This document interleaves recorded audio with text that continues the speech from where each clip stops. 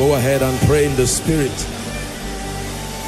Let that which you have received rest in your spirit, man.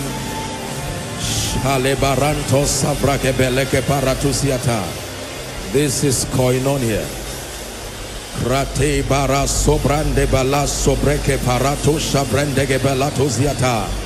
Someone is praying.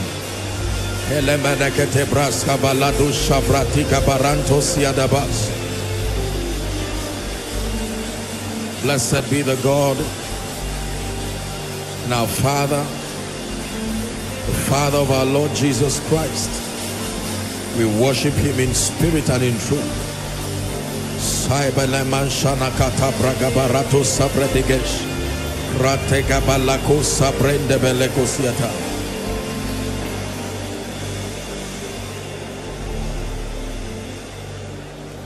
In Jesus' mighty name we worship.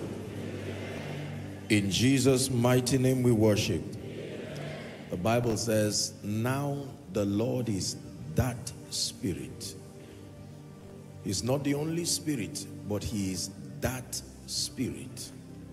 That Spirit that brings translations in the Spirit, that lifts people. You see, without the presence factor, there is no church. It is beyond the paraphernalia. It is beyond the activities. What brings power to the things that we do is the presence factor. You can fake power, but you cannot fake presence.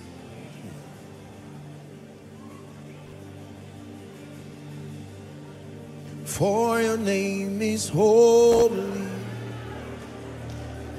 holy, Lord.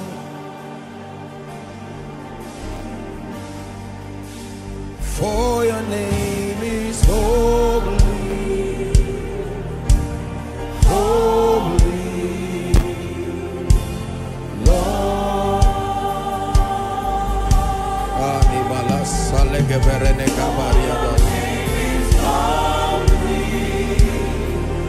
You are holy. One more time, let it be from the depth of your spirit. For your name is holy, holy.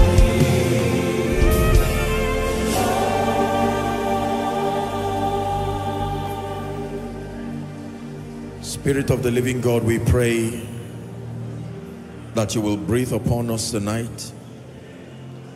We're gathered to be fanned to flames yet again. We're gathered to receive insight and illumination. And we pray that you will help us. The Bible says you are our helper, helping our infirmities, our limitations. We submit ourselves to your wisdom. And we pray that you will do mighty things in our midst. For in Jesus' name we pray. Amen and amen. God bless you. Please be seated if you can. And I want you to be very, very sensitive. This is the house of God. This is not a viewing center. This is not a cinema hall. This is not a place for acting some movie. God has decided to invest his presence in this house. He has decided to tabernacle among us. And we're honored to host his presence. The meaning of that is that you will never return the way you came. In the name of Jesus Christ. That his light and his grace will be so rested upon you that when you step out of this place, it will be clear tonight that you met the King of Kings. In Jesus' name we pray. Amen. So we'll go straight to the business of tonight. But like I promised us last week, let me just make the announcement for the Sound of Revival UK. And then once we're done, we'll just pray on the bills. And then we'll get to discuss that which God has in store for us tonight. In the name of Jesus. There's someone who came here with a very strong pain by the side, looked like a strong abdominal pain. The power of God is touching that person right now. Right now. That pain is a demonic thing. It's not a medical condition. It's a satanic oppression. In the name of Jesus, it leaves this moment by the power of the Holy Spirit. By the power of the Holy Spirit. There's someone, you've been having difficulty moving your neck. You are able to move your neck, but it looks like there's something, there's something that creates excruciating pain. You will feel like fire as I'm speaking right now, and that demonic thing will leave you once and for all. In the name of Jesus, the Son of the living God.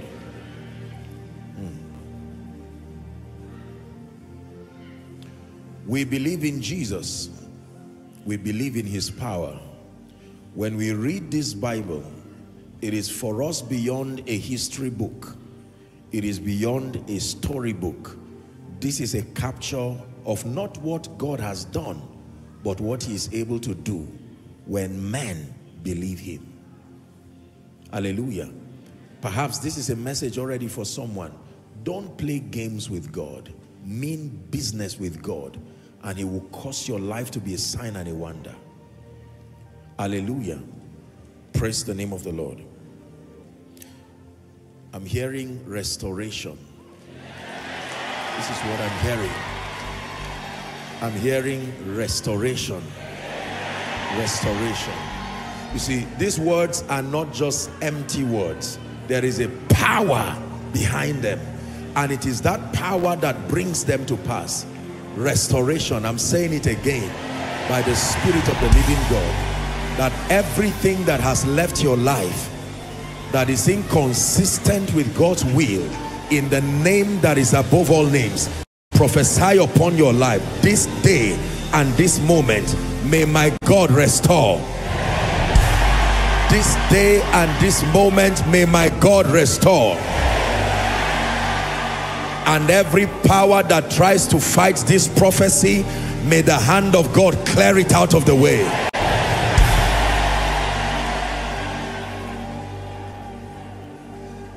You will marvel and wonder at what happens to you at the instance of this word. I'm not just speaking to you, I'm placing something by this word on your head. I say it one last time. Restore. Restore, restore, restore. Shabarakatosiata. Restore. In every area you have lost, in every area there has been depletion, let there be restoration by the Spirit of grace. Please be seated.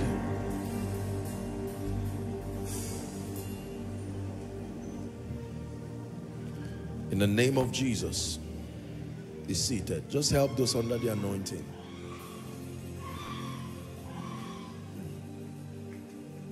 No power in existence. Listen to me. Most people have not taken time to know God. Lay your hands on your head and declare that no force of darkness will interrupt God's program in your life in this season. Go ahead and begin to pray it. No power in existence. We serve a living God. No power in existence, not by ancestry, not by enchantment, not by demonic patterns. No power in existence sustains what it takes to abort the program of God in your life, my life, our lives. Pray. Turn it to power in 1 minute.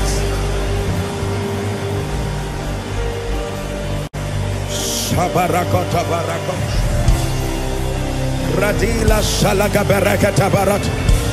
power.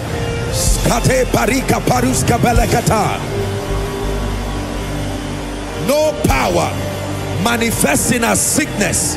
No power manifesting as failure, manifesting as patterns. We come against it in the name of Jesus, the Christ of God.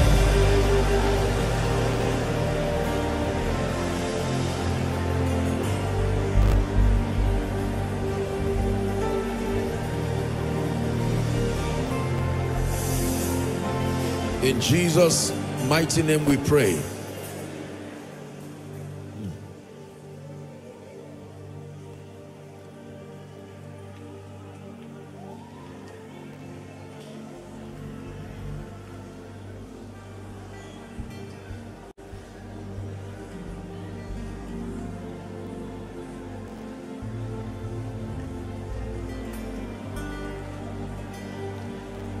He said, who sinned that this man was born blind?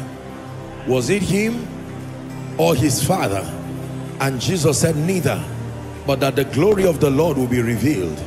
Let me speak over someone. You will not suffer the sins of your parents. You are delivered from the consequences of the sins of those who went ahead of you. I say it again, you will not be a victim of the consequences from the sins of those who have gone ahead of you or those who were before you.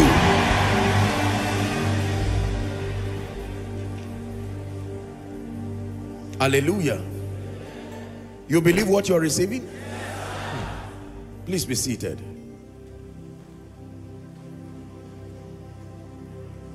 When you come to the house of God, be full of faith. One moment of encounter in his presence can literally rewrite your destiny. Hallelujah. The Bible says in Hebrews chapter 11 and verse 6, it says, for without faith it is impossible to please him, the him being God, for he that cometh to God must believe, number one, that he exists, and then number two, that he is the rewarder or a rewarder of them that diligently seek him. May the Lord do us good tonight in the name of Jesus. All right, so let's have the bill for the Sound of Revival United Kingdom. We're going to pray. Hallelujah. Praise the name of the Lord. And so this is to our global family, and then our family in the United Kingdom, and indeed all over Europe. By the grace of God, the Sound of Revival for this year will be in Leeds. We're using the First Direct Arena in Leeds. It will be on the 19th and the 20th of September. So it's still a long time, but then so that we're able to manage and improve on that which we did last year, we're opening up the doors so that people can be aware and then they can plan. So this will be long after we're done with US and done with Canada. Do not forget again that US is 18th and 19th. Canada is 24th and 25th. Sound of Revival. Please stretch your hands, and I want us to speak that in the name of Jesus Christ, we're taking this fire of the Spirit across the globe to the nations and the continent of the earth. Stretch your hands. We're declaring by the Spirit of the living God, there will be a reign of salvation, reawakenings, mighty, mighty manifestations of the Spirit. The angel that signifies revelations, we release them by the power of the Holy Spirit to take these glad tidings across Europe, across the nations, that multitudes will come to encounter the God of the Bible. Some of them your loved ones, some of them those who have gone before you, some of them distant relatives. In the mighty name of Jesus. And so to our Koinonia UK family, please go ahead and take the glad tidings all across Europe. This is what the Lord is doing. We're using First Direct Arena. It's a beautiful arena, and we trust God to have awesome sessions in his presence in the mighty name of Jesus Christ. Are we ready for registration for UK? Is the link there? Okay, so fine.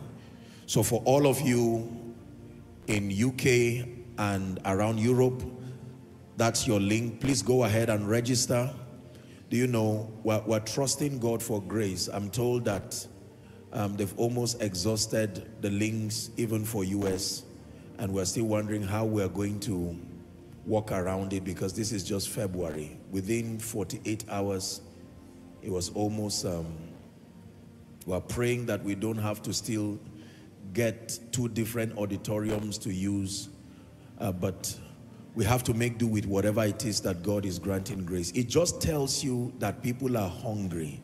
They are desperately looking for the living God.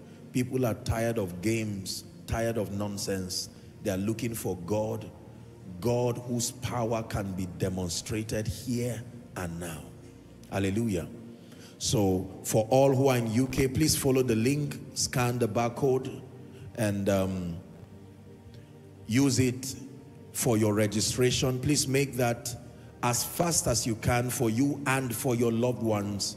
This will help us plan, and we'll do our best to manage as many people who will be coming all across Europe. And let's trust God that the venue we have will be able to contain the people. If otherwise, God will grant us wisdom on what to do. But please take advantage of it now, so the doors are open. You can begin to register. It's free, but you need to register so that it helps us to manage the people. And as always, let's display the account details so that would allow those who want to give. So for all of you, our Koinonia UK family, that is our account details you have there. Please take advantage of it for all your givings. All your givings, take advantage of it. Give generously. Give because you love Jesus, and give as part of your kingdom responsibility. Our orientation in this house and in this ministry, and God is bringing the body of Christ to that state of maturity, is that this matter of money should not be about manipulation or telling lies. There is nothing to hide. The program of God always runs on the shoulders of yielded vessels. It's as simple as that. Are we together? And that giving in the kingdom is motivated, number one, by our love for Jesus and our desire to be part of his program. That if because of my £1, $1, £1 naira, or one whatever currency, someone comes to know Jesus, someone is saved, someone is healed, that is also credited unto me in heaven. And part of the responsible Christianity we're building is for every believer to know that you have a role, even a financial role, to play in God's program. Void of coercion, void of manipulation. Giving willingly, giving joyfully, motivated by love. That when we stand on that crusade ground and you see the multitudes coming to Jesus, the multitudes getting healed, you smile knowing that your seed played a role to make that happen. Are we together? And the Bible tells us that the ones who give will always be rewarded, even in this life. So UK give. For all other expressions, we've made the account details available. I understand that a few people have had issues. We're trying to work on 1 or 2 issues with our account in US. So if for any reason you've tried to give and there's been a limitation, please just be patient, especially for those outside the US who are giving. I think those within there may not have any problem.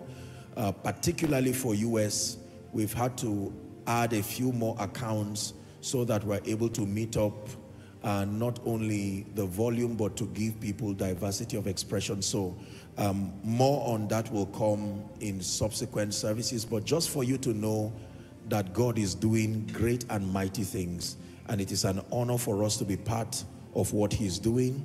That is First Direct Arena. That's what we'll be using for the conference in the United Kingdom. We thank God for his grace, and we trust that God will be glorified in Jesus' name. Amen and amen. I think we're ready for the business of the night. Hallelujah. Let me start by prophesying over your life. I think when I was praying, the Lord gave me a scripture, Deuteronomy chapter 8, 7 to 9. I have to obey God and speak it over your life. Then I'll charge our hearts tonight. Just allow me read, and then I speak it over your life. For the Lord thy God bringeth thee, this is the scripture that came to me while I was praying, into a good land, a land of brooks of water, of fountains and depths that spring out of valleys and hills, a land of wheat and barley and vines and fig trees and pomegranates, a land of oil, of olive and honey. Verse 9, a land wherein thou shalt eat bread without scarceness. Thou shalt not lack anything in it. A land whose stones are iron, and out of whose hills thou mayest diggeth brass. This is provision even in the times of scarcity. Even though I'm not teaching on finances tonight, but I have to obey the Lord. In the name of Jesus, by the power of prophecy, I'm praying for you that beginning from this week, may you step into a strange level of financial testimonies. We call upon God, who has graciously shown us mercy, that in the name of Jesus Christ, everyone connected to this grace, I'm prophesying to you by the Spirit of the living God, not in 2 weeks, not in 3 weeks, not next year, not in March. You have the faith to believe. I speak over your life. In the name of Jesus, step into a realm of extraordinary abundance. Abundance by the wisdom of God, abundance by the favor of God, abundance by strategic relationships, abundance by inheritance, in the name of Jesus. So don't be surprised if someone who has not called you in a long time calls you and says, God just put it in my heart that for the remaining part of this year, every month, not once, not twice, every month, that I should be blessing you and blessing your children. You have the faith to believe it. I speak it over your life. Hallelujah. I remember very humorously, I was speaking here, I think it was last year or so. I used to have a dog. The dog is now dead. And I just mentioned the dog, and someone called from US and said, I'll be taking care of the dog every week and every month. I'll be sending money from UK. And I said, what is all this? For a dog, what is it eating? Let your power, Holy Ghost power, rest on me, rest on me. Let your power, Holy Ghost power, rest on me, rest on me. Oh, rest on me. Oh, rest on me. Oh, rest on me. Holy Ghost power, rest on me. I've taught you that it is what is upon you that controls everything around you. Believe me when I tell you that. It is what comes on your head that controls what is around you. It says, thou anointest my head with oil, but I see the effect of what is on my head on my cup. He doesn't anoint the cup. Thou anointest my head with oil, and my cup runneth over. In the name of Jesus. Please be seated. God is doing something across the globe that is phenomenal. God is doing something in Africa that is phenomenal.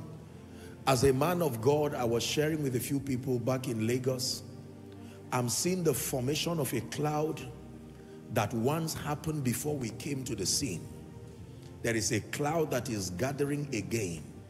God is moving in a way, perhaps not exact, but a way similar to what he has done before. Maybe before some of us were born, but he's coming again.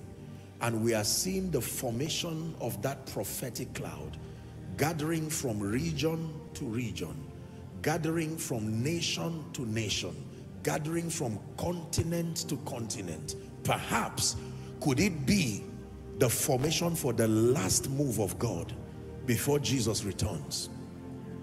I doubt that there will be many, many other moves. The signs are already showing that we are wrapping up. It is true. But we are seeing a heavy cloud that is forming. And this cloud is going to pour out rain. That rain is not going to be little. That rain will last. Hallelujah. It is true. This is not a cloud that is just forming, no. This one is beyond the fist of a man's hand. It is a very mighty, thick cloud. The Spirit of God himself is gathering that cloud. It's a mighty rain of revival. It's a mighty rain of outpouring. It's a mighty rain of awakenings. It is the reenacting of Ezekiel 37 again. And I have seen this many times in my visions. In 2005, the Lord opened my eyes and I saw the continent of Asia. I saw fire just like a single candlestick, and I saw many Chinese young people, and it came upon just one person, and it began to spread, began to spread. You see, I have seen the same formation in Africa, because this is the continent that will present Christ to the world before Jesus returns. It is in prophecy. It is true. And if you are here gathered tonight, let me tell you, it is because there is something within your spirit. Tonight, deep is about to call unto deep. Deep is about to call unto deep. Deep is about to call unto deep. Doesn't matter whether you are a male or female. Doesn't matter whether you are young or old. It is a prophetic formation over something mighty that God is doing. And we're glad that we'll be witnessing this in our lifetime. The fathers, in the next 10 to 20 years, the truth is that for the fathers, the cloud is already shifting. They are already seeing the signs. There are chariots ready to come and pick them. It will not be immediate, but it will not be very long. There is a baton in the spirit, a transference, genuine, authentic graces and mantles over the next decade. Hear me, I'm saying this by the spirit of prophecy, that over the next 10 years, there will be a prophetic transition within the body of Christ. There are many, others have gone, still within the decade. Men like Reinhard Bonnke, men like T.L. Osborne, Pat Robinson left this year, Maurice Orulo, they have gone.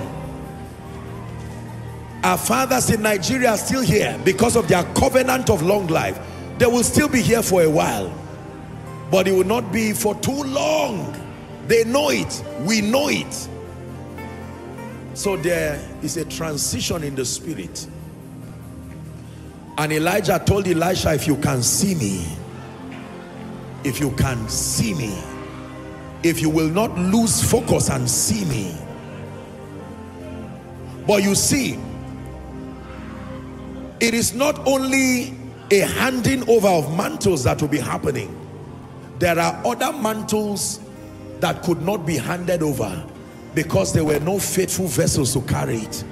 And when the carriers were old, all those who were in front of them were in the order of Gehazi and Judas, so they could not hand over the mantle, and many of them died with the mantles. But you see, mantles don't go back to heaven. No, that means they are somewhere being preserved by the Spirit of grace, waiting for vessels that will become fit and dexterous.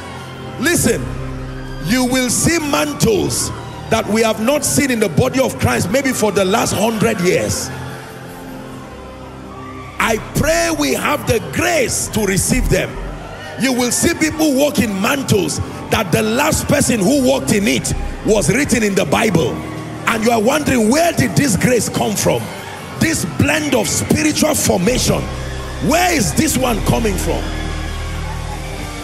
I have seen this and it will happen.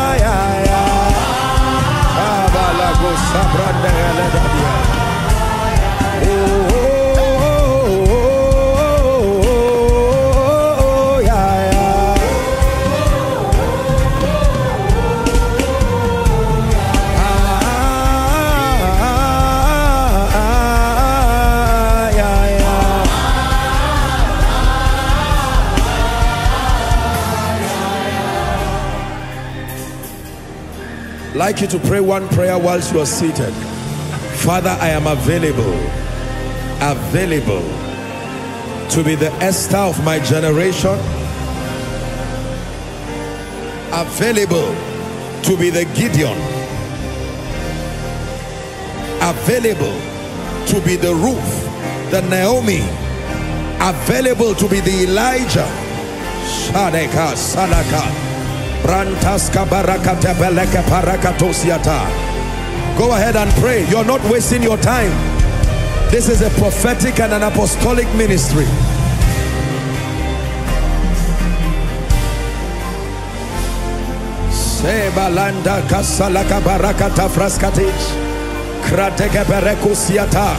Respond to the stirring in the spirit. Respond to the stirring in the spirit.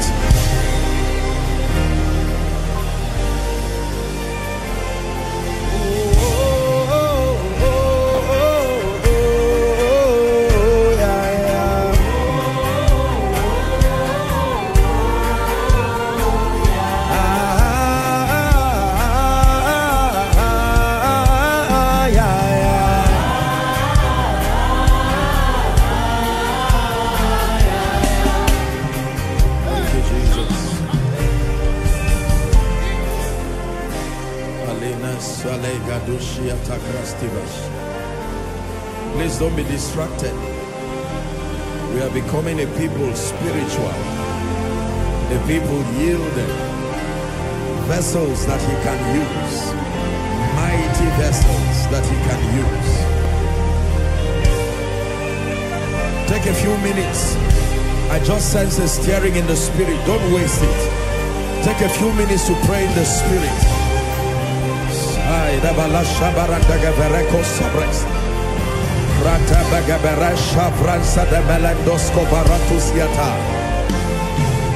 We see the cloud. We see the cloud. We see the cloud. We see the cloud. A mighty formation in the spirit.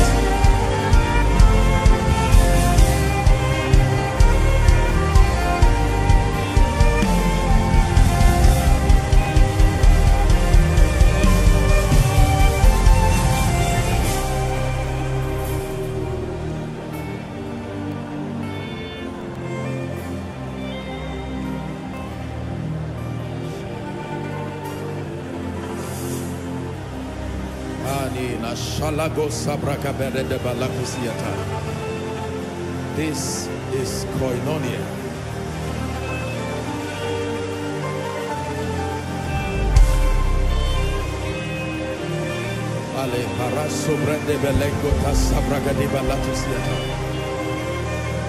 The spirit man is getting enlarged.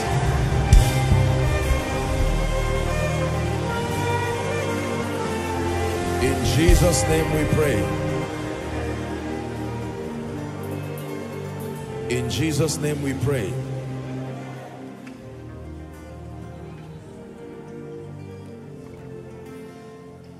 Be seated if you can.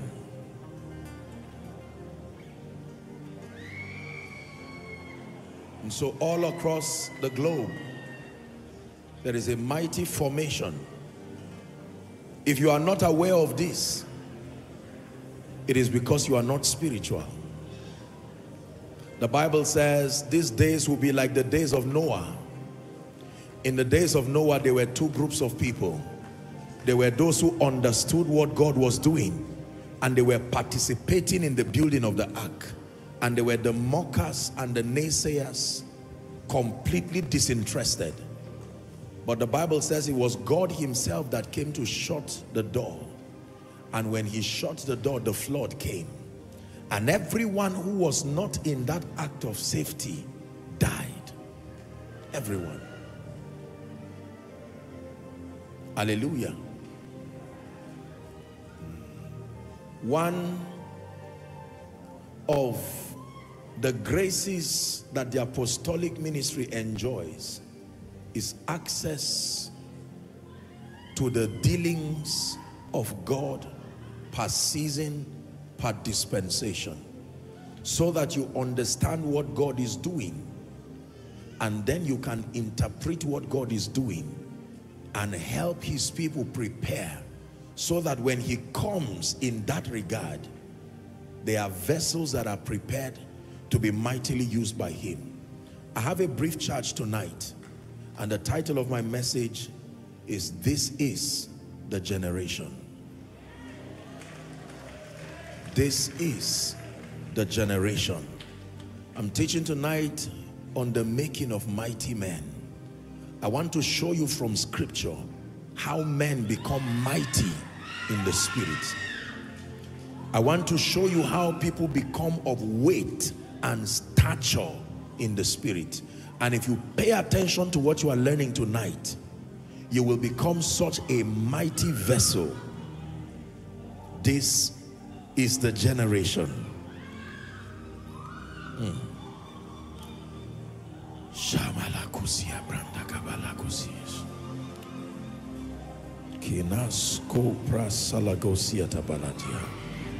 I wonder how we're going to go today.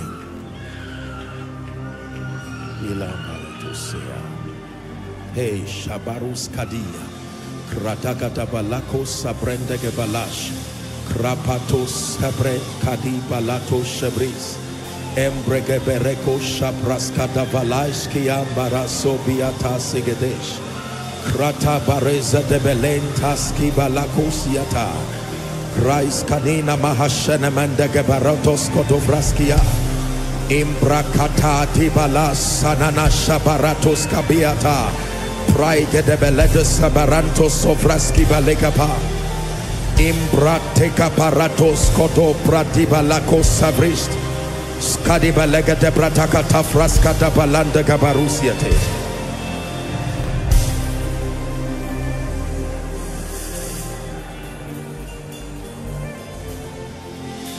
Help us, Spirit of the living God. Okay, please be seated. There are three emphases of the Spirit. Let me start from there.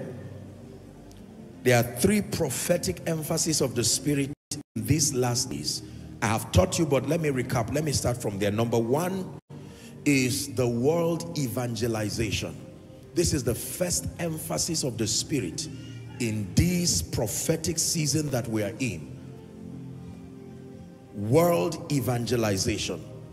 The Spirit of God, like never before, is raising men, and he's moving across the length and the breadth of this earth for that one final wave that will bring in the harvest.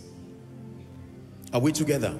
In order of divine priority, God's emphasis right now is a greater determination by the Spirit to find laborers that can make world evangelization a success. Number two, What is the second emphasis of the Spirit in this season? The maturity of the saints. Territorial transformation is beyond just healings and supernatural manifestations, witty inventions, creativity, superior ideas by the Spirit that will be revealed through the saints. It's important for you to know this.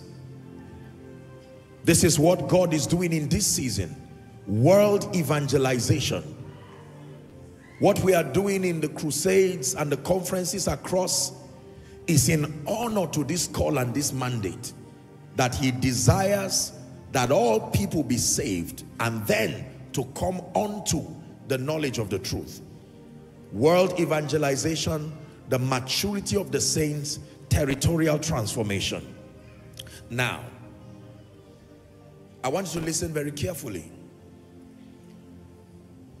The major challenge, in my opinion, and I submit to you that particularly in Africa, there's been a growing dissatisfaction and closing themselves to say, this is what I know, this is what I believe. The same way many Christians are opening up their hearts too. They are saying, you know what? I'm tired of closing myself in fear, lying to myself. Let me open myself to occultism also. Let me open myself to some Eastern African religion also. So we live in a world and we live in a prophetic season where there is a greater sense of openness. And everybody, I tell you, they are looking for God. They are looking for his power. They are looking for meaning to their lives. Are we together now? People are getting tired of lying, getting tired of faking their living, acting as if things are working, whereas they have not truly experienced God like the Bible said men can experience him. So there's been a growing hunger. There's been a growing dissatisfaction. Even among men and women of God, particularly in Nigeria and Africa, there's been a sudden reawakening. People are getting really serious with God to say, listen, if I do not know this, let me open up my heart to find out what else can there be in God. And this is a very good news for us all. However, I have found out that the major reason why it looks like the Holy Spirit is limited in terms of manifesting the reality of the God life, the reality of the supernatural power of God here on earth, the major reason has been the kind and the quality of vessels that are available. I want you to please listen. The major limitation, I can tell you, to the operation of the Spirit on earth today, beyond the protocol of prophecy, is that the kind and the vessels that are available are not aligned to the degree that can host that much that God wants to do. Now, in truth, there are vessels, but the Bible tells us very clearly, it says, nevertheless, the foundation of the Lord standeth sure, having this seal, that the Lord knoweth them that are his, and let every man that name the name of Christ depart from iniquity. Then it says, in a great house, listen carefully, it says there are all kinds of vessels. Some vessels are gold, some vessels are silver, some vessels are wood, some vessels are earth or clay. And he told us immediately that some of these vessels already, they are unto honor, and some vessels are not unto honor, they are unto dishonor. Verse 21 says, if a man will purge himself. So you see that God wants to use the vessels. The master wants to use the vessels unto good works. But the kind and the quality of vessels that we have that are sincerely available, you see that now, they may not be able to birth the purposes of God to God's satisfaction. And it seems to me as though in every generation, God seems to bring a proposition to people within that generation. I want to move. I desire for this generation, or any generation for that matter, to see my power, to see my glory. I desire for this generation to see scripture fulfilled. Sometimes in a whole generation, he may find just a handful of people, and he will have to make do with what is available. And the danger is that the moment there are few people, that move of God will not last, because the few people are also human, and the burden on them, either the burden of fatigue or the burden of temptations, or just the humanity of men, or attacks from the kingdom of darkness, and then they are cut out of the way, and God's program is lost. Now God is coming to our generation again, like he has done fairly so to every generation. And the clarion call is not just Maranatha, God come. He wants to come, but the quality of the vessels. And here's what the Lord revealed to me. There are essentially two defects with the vessels that God desires to use. Two defects. Number one is, on one side, we have vessels that are completely disinterested in spirituality, spiritual growth, and kingdom come. So this is the first problem that we have to deal with. Are we following now? So we have vessels, they do not even know they are vessels. Either they are not born again, or they are born again but completely disinterested in God's program. When we talk about this, there are some of you watching people shout under the anointing, watching people worship, watching people roll, and you are wondering with shock, what is this madness? There is a complete disinterest about anything God, anything kingdom. For others, it's even degenerated to sheer godlessness. They do not want to hear anything that has the name of Jesus on it. This is the first problem that God wants to solve. There are many people today who are not yet saved, but are enlisted as part of the prophetic army in this move of God. That is a very serious thing. Did you know that when Jesus was talking to the 12 disciples and telling them they would still learn other things, the man who he would use was not saved? Paul. As at the time Jesus was telling the disciples, I have many other things to tell you, the man that the Spirit of God will use, who would play an active role in writing 2/3 of the New Testament, was not even saved. A Pharisee, but hated everything Jesus. To the point that when they were stoning Stephen, the Bible tells us that as they were stoning Stephen, it was under the supervision of Paul as Saul. They kept their garments near him while they were destroying all of these people. And he saw it with joy and gladness. But one day the Bible tells us that on his way to Damascus, can you imagine that level of zeal? He obtained a letter from the high priest to go and capture the people who were advocating this Jesus. And a light came, the Bible tells us.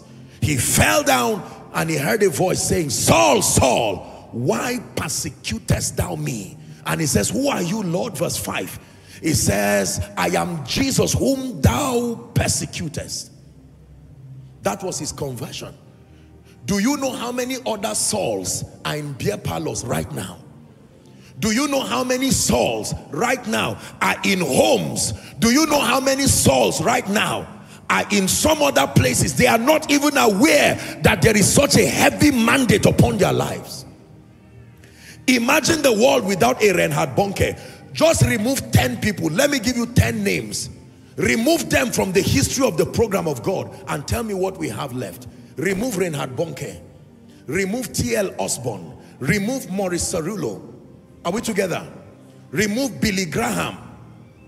Remove, say, Pat Robertson.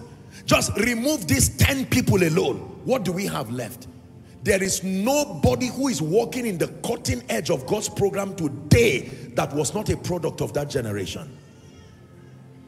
In Nigeria today, remove all of these prophetic voices. It was T.L. Osborne who mentored Archbishop Benson Idahosa.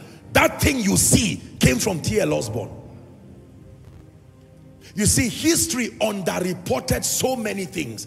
And unfortunately in Africa, we don't preserve history. So there is so much to know to strengthen our work that we do not know. The average young man that God is using now is not connected to history. We hardly know what happened before our arrival. So we cannot know what mistakes to cross, what mistakes to jump. And because our generation is largely an arrogant generation, we are repeating the same mistakes again. The things that are written aforetime, the Bible says, they are for our learning, so that we through patience and the comfort of scripture might find hope. Are we together? So the first problem that the Spirit of God wants to correct is the disinterest, complete disinterest in the things of God. Let me tell you the truth. You would think being a man of God, my life has just been full of meeting zealous people who love the Lord. I have seen people with such almost annoying disinterest for the things of God, and they have a right to reject God. It is their right. God will respect it, except that in their disinterest, God will have to take their bishopric and give another person. Can I tell you, there are many people you see today, the burden on them is because their assignment they are carrying out was not the original script. Other people who were supposed to have risen have refused to rise, and so God has to make do with the available vessels. And you will see men start as maybe evangelists and keep evolving into other things because they have to midwife many assignments and prophetic programs until the people assigned are trained enough to take it. The danger to that kind of living is that they are the people who now become what you call the Joshua Selmans or the celebrities. The danger is that because you are carrying many people's assignments on your head, your own plus the assignment of a careless person who has refused to know God and rise, any attack that comes on you can destroy the body. The army was never supposed to be few. In any battle, number is an advantage. Are you getting what I'm saying now?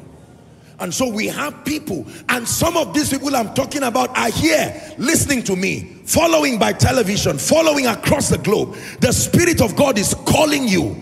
We are not just saved to sit down and be disinterested in the program of God. No. No. God wants to move in Nigeria, Ghana, Kenya, Malawi, South Africa, Europe, America, everywhere, including Asia, the ends of the earth. But the vessels that he has to make do with, number one, are completely godless or disinterested. There are people who will stand from a distance and watch a crusade happening. And while the man is shouting in the name of Jesus, is it time for you to be saved? They will be laughing and perhaps maybe drinking and telling others, go for, and they are completely disinterested. Yet you see, the thing with God is that he has put eternity in the heart of every man. After all of those misbehavior, you see them still go back and say, there is something in my heart. I can't explain why I can't leave God. They will vow that they will never come to church. Later you still find them roaming around crusade grounds. They don't even know what is bringing them there. I tell you, it's because they are part of that army. I'm saying this so that when you see such people, you begin to pray and intercede. The scribes and the Pharisees would never open up their heart to receive of what Jesus was saying, yet you will always find them in his crusade. If you don't like him, go away. But what was still keeping them there? Because there is a cry. Some of you vowed that you will never come for Koinonia. You are here now. You vowed that you will never come to church. In fact, you are here now. You insulted pastors and said everybody is a crook. You are still here. You know why? Because there is destiny and prophecy upon you. And let me tell you, provided you are alive, except you use your mouth to say, Lord, I reject you consciously and willingly. Leave me alone. I'm exercising my will. He will respect you. And for some, do you know, maybe based on God's prophetic blueprint, you are supposed to start your kingdom assignment actively, maybe at 20, 30. You are now 40, 45, 50. And God is saying, I'm still waiting. I know time is gone, but we'll find out what we can do with you. Do you believe what you're hearing? Disinterest. Especially for young people, because the glory of young people is their strength. And there are many young people who, I'm not talking of blind fanaticism, I'll talk about that. An altar call is made, they are not interested. The Spirit of God is speaking to them. He would be the first person to get born again in your lineage. Why do you think he brought you to church? Just to watch a man? No, too small a reason. It's because he vowed to even your idol worshiper father. One day your idol worshiper grandfather or great-grandfather had a voice, from this lineage a prophet will rise. He checked. Who is speaking? It is not my idols. It was God placing a witness. And even if it's after 40 years, you see, this God is truly a covenant-keeping God. Even if it's after 40 years, he will come back again. I said something to this family. Let me come and find out if there is one vessel who has been born, and the Spirit of God starts moving around. And then he will find out that all the men are not serious and say, let me try the women. It doesn't matter, male or female. I just need someone as a witness that I need to birth my purposes in this family. There are other families, they didn't know God, but when missionaries came to that village, they said, you know what, there is one bedroom there. I am an idol worshiper. I won't go for your crusade, but stay in that room. And while the man prayed there was a witness in heaven. And God said, because this man did this, we will insist that one seed from his loins must serve the Lord. And that's what has brought many of you to church right now.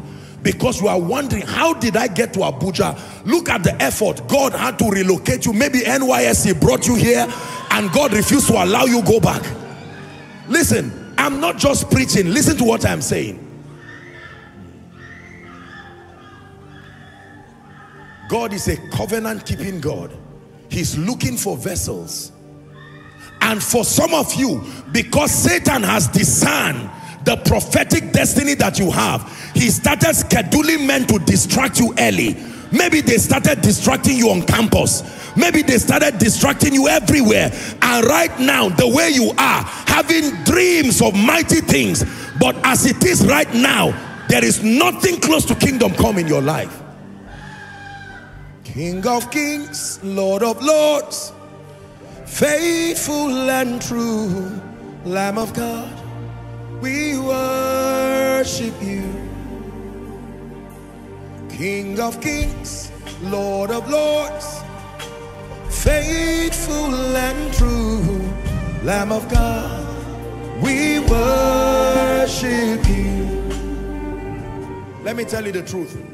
If it is the God of the Bible, those dreams will not stop. You will keep seeing yourself healing. Many people have not seen God when he's looking for a man. God is not ashamed though. God pursues men with the vulnerability that a young man looks to look for a wife. You know how a man is looking for a wife and he will stand in the rain, he doesn't care. That is how vulnerable God is. He will wait for you. If it's 10 years, he will wait for you.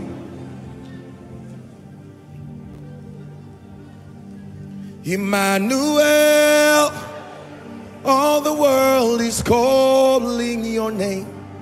Emmanuel, when you come again, Emmanuel, and the church will see your holy face. Emmanuel, when you come again. Hear me. I'm speaking to someone. Maybe you are in this auditorium. Maybe you are in any of the overflows outside. Maybe following from every nation. I'm interpreting to you the reason why you cry without understanding. The reason why you run away from God and find yourself coming back. It is not just because you are running and coming. There is a beckoning of the Spirit. It's a language in the Spirit. He's saying, remember, you are a vessel. I will not force you, but I want to use you. I will not force you, but I want to use you. You may have destroyed your life, but he can still use you. Desperately finding vessels. Can I tell you the truth? Every generation has been tried.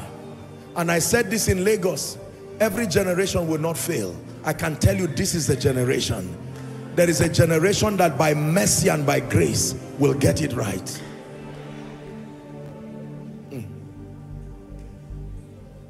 So number one, please sit down. We have vessels that are completely disinterested in the things of God, even though there is prophecy upon their lives. They tremble at the word of God, but something within them has refused to respond to their maker. This is the reason why for every service we make altar calls, not just because we have a mandate. It is the last opportunity for someone in every service.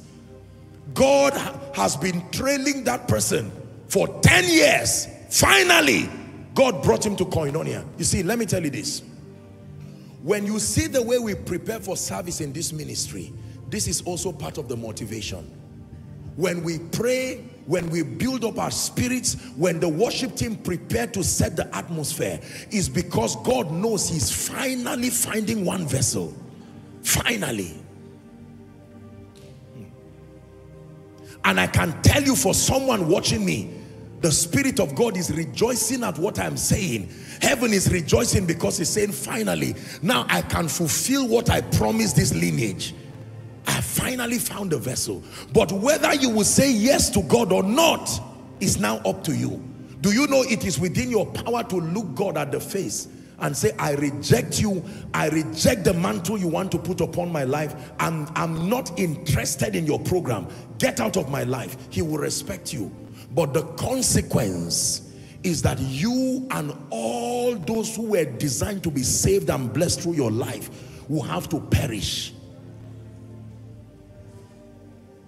Number two, the second defect with the vessels that God is looking for, or the vessels that are available, is that there is a lot of zeal, listen carefully, and spirituality, or a semblance of it, but without true revelation and without compliance with divine patterns. Don't worry, I'll dictate it for you. You just listen to me. So on one hand, we have vessels who are not interested in God's program at all. Number two, we have vessels who have the zeal for God, but it is not according to knowledge. Their zeal has led them into various shades of legalism, self-righteousness, and effort in the flesh, and even in futility to host God and host his program. This is something that the Spirit of God wants to balance. I have seen many people, young ladies, when you look at them, you see zeal. They love Jesus sincerely, but either because they were poorly mentored, or either because they were bankrupt of an understanding of the patterns to follow, you see zealous people. If it's prayer, they will pray. If it's fasting, they will fast.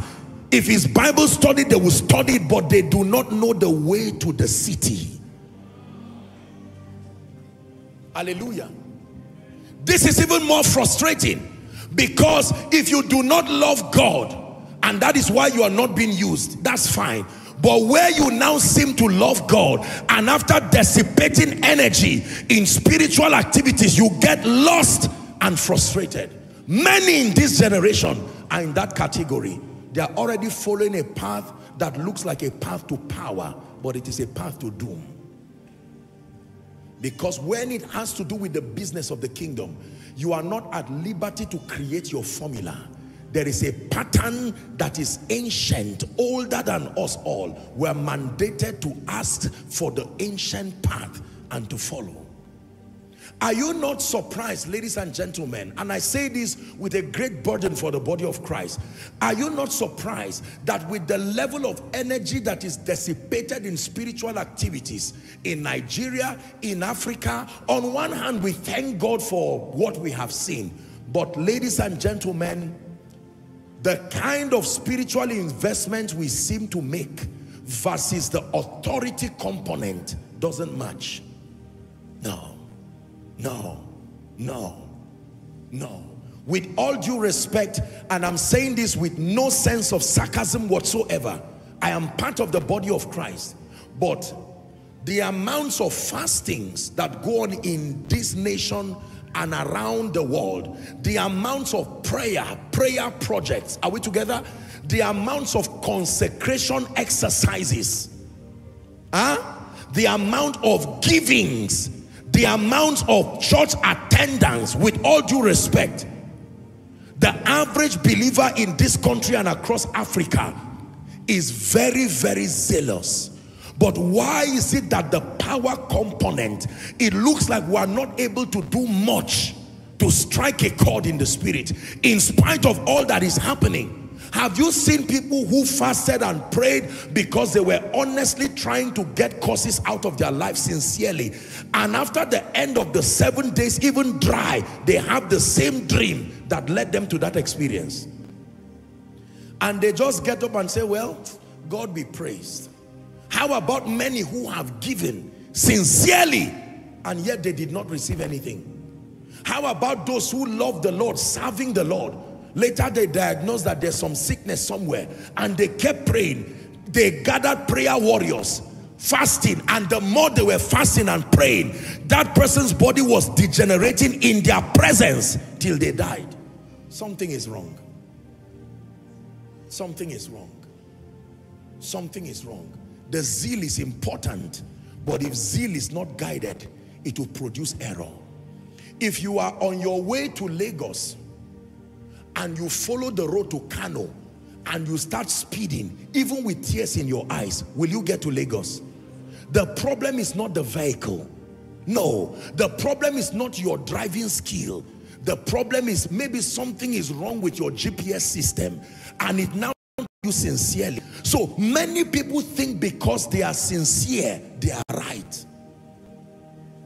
Listen, by the privilege of God's grace, this man you see is talking to you is a student of revivals and awakening. I have humbled myself, taking responsibility myself. Why have we not seen the power that the fathers who have joined the cloud of witnesses commanded? I was sharing with them in Lagos, a great father of faith in this nation. Do you know how he got saved? He got saved because one of the old Yoruba preachers was on a crusade ground preaching. True story. And he carried his brother who was born crippled.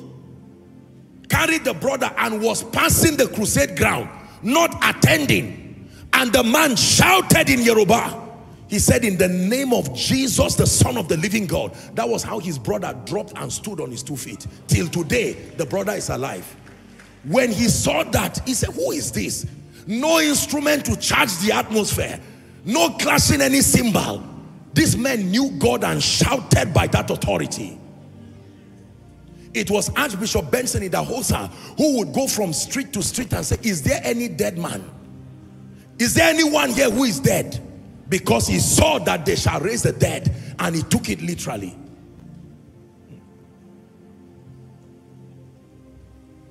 I've visited many campgrounds in this nation, and sometimes I ask them to share with me the histories around it. My God, this man knew God. This man knew God. One time I was in Bonny Island, and they showed me the pulpit of one great general of God.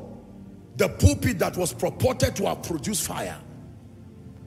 I saw it. It's not that they told me. There is something we are doing wrong. And the first thing is for us to admit that we have done well, but we need to cry on the Spirit of grace. Let me tell you the first problem with this second group of people is called the danger and the deception of self-sufficiency. The group of many who are zealous, sincere people, but are not able to see God. It is a trap, it's a weakness in all men. That based on the abundance of Joshua Selman's fasting, the abundance of Joshua Selman's prayer, the abundance of Joshua Selman's word study, the abundance of Joshua Selman's attending conferences, God must use me. He doesn't have an option. No. The Bible warns men that our sufficiency is of Christ. This is the difference between our generation and the generation of the fathers. That in spite of the activities they did, their confidence was entirely on the cross, not on self. Are we together? If I stand here right now, I expect the power of God to move. I expect people to be healed, and I put together my spiritual credentials as the basis for why it was happened. And I seem to manipulate God and say, God, you are joking. I have fasted. I have prayed. I have done this. You must move. No, sir. It doesn't work that way. If it worked that way, the sons of Sceva were a very consecrated people, yet the demons did not respect them. I hope you know their father was a priest. Sceva was a priest. How about the disciples who were walking with Jesus? And in spite of that proximity, the epileptic patient was not healed by them. And they met him in frustration and said, why couldn't this go out? Listen, we stand a risk as a generation to eventually become frustrated, like it is already happening to many. The profitability of spiritual activities is that it translates to power, power that we can see. When God demands that we pray, when God demands that we fast, when God demands that we give into the study of the word, listen to me, none of those activities were supposed to replace his strength and sufficiency in our lives. I had the honor and the privilege of being at a Red Heart Bonke crusade. I was telling one of the families that I preached for in Lagos, it is not something they told me. By the privilege of God's grace, I had the opportunity to wheel a few people in front. Myself. I saw them on wheelchairs. And when you looked at the size of their legs, you'll be wondering if they will ever stand. And that man came and stood there. Some of us who are masters of revelation, hearing Reinhard Bonke will frustrate you because you look like there's nothing to say. A simple parable, and he's laughing and just shouting, making gestures, and here you are boiling and saying, I want power. As soon as that man was done, watch this. He took a glass of water, and then I can't remember what else happened. He was going to pray. And he just shouted, in the name of Jesus, with almost losing his voice. Blind eyes, be healed. Deaf ears. Nobody felt anything. Nobody fell down that I know, that I saw. Nobody shouted Jesus like demon, nothing. But in my presence, I saw some, I think I remember at least one of the person I wheeled. I saw him get up. I saw people throwing their crutches. Now, some of those people did not speak English. So they did not even hear what he was saying. But the anointing did not care. Come on now. Power, authentic power. They didn't hear what he was saying because there was, of course in his crusades they will interpret sometimes, but they didn't hear the English. That man shouted there, frail in himself, but full of the sufficiency of Christ. You think he didn't pray? Read his books. You think he didn't fast? Read his books. But they leaned entirely on the cross. And this was the secret. And this is what our generation is missing. There is too much marketing of personal credentials. Is why we are not seeing the power of God. So right now, the average man of God is under so much pressure. Do you have Rhema? Do you have revelation? How many hours have you prayed? How many hours have you fasted? I'm not saying those things are wrong, don't get me wrong. But we are delving a generation gradually into self-sufficiency. God does not work like that. No. Go and read the Bible. If God were to use people who were sufficient in themselves, it will be the scribes and Pharisees that will be his disciples, not ordinary fishermen. Are we together now? Yes. And I really feel sad for my generation, in all fairness, because the pressure that is on the average young man, average young preacher,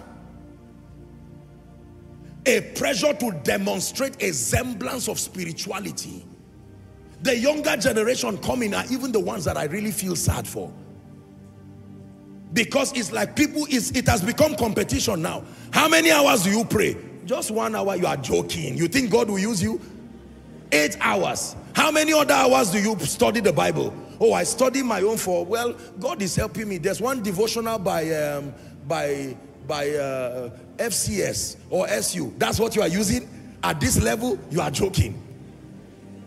You see, now don't get me wrong. When I preach like this, you know I'm not being sarcastic.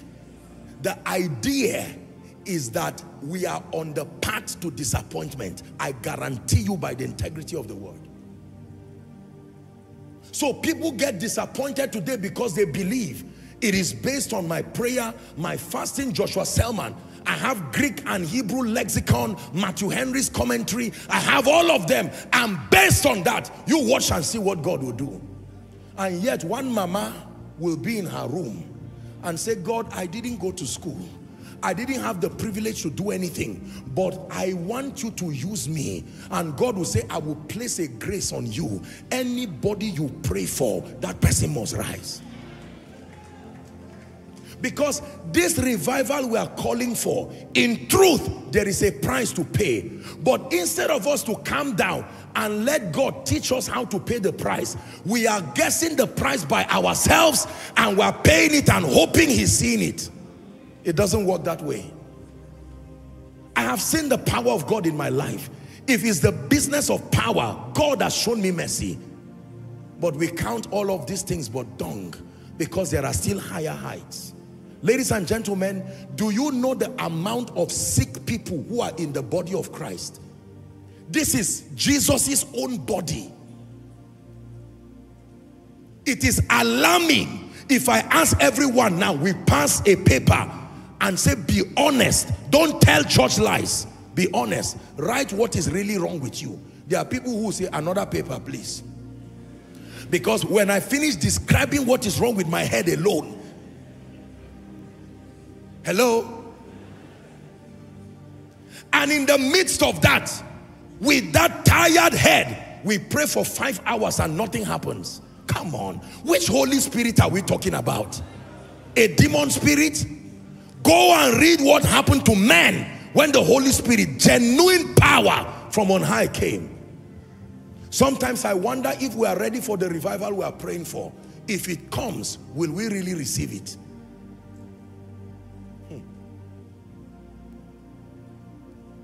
Hallelujah. There are few people, and I say this sincerely, there are few people I have seen in my life as a man of God that were suffering terminal diseases, and believers came and prayed on them and they were healed immediately and got up. If you have seen how many, let me know. I will be glad to learn from you. I'm not talking of someone who is sick, that while you were praying, both you and the doctor were working together. Eventually, glory be to God, he was healed. I'm talking about people who it was an entire display of the power of God. That someone who could not walk, clearly diagnosed with cancer stage 4, and you came to that hospital and left with that patient. Our pride is too much. We have done well, but we need to settle down. We are still in kindergarten in the school of the Spirit. I tell you sincerely, it's an uncomfortable truth. But ladies and gentlemen, if this is truly the generation, then it must be a generation of humility and recognition, that we must go down on our knees and say, Lord, we have tried, but show us the keys we are missing. There is certainly something wrong. Certainly. Certainly. I have watched a few of T.L. Osborne's crusades. Do you know what challenged T.L. Osborne to walk in power? He went to India and preached like many of us are preaching. Oh, Jesus saves.